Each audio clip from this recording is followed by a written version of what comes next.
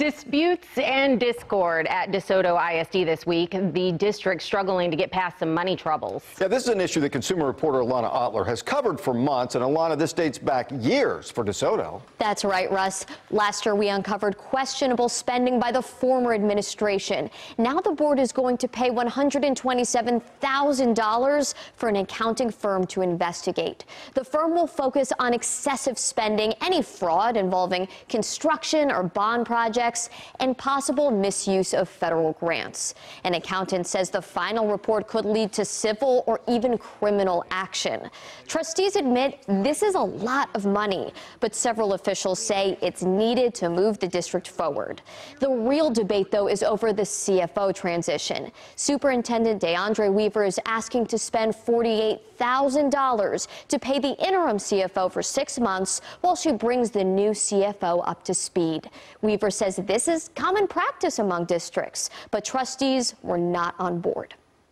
Once again, we're being railroaded into a conversation to have to make a choice, and now it's in public display, so I have no problem with speaking publicly about this because we were very adamant about her transitioning out. I hope we reach a day that we don't have to have all these outside experts to come in and save us from ourselves. Trustees rejected the recommendation, saying it was too much money. In other consumer news, Delta Airlines is the #1 major U.S. airline for 2019. That's according to new rankings from the Wall Street Journal, which places Alaska and Southwest in a tie for second.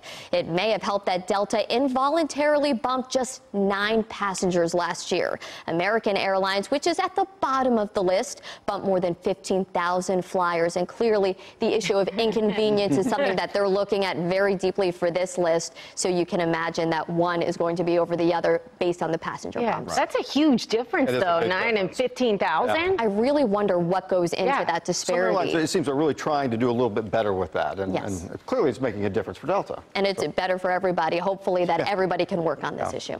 All right, Alana, thank you so much.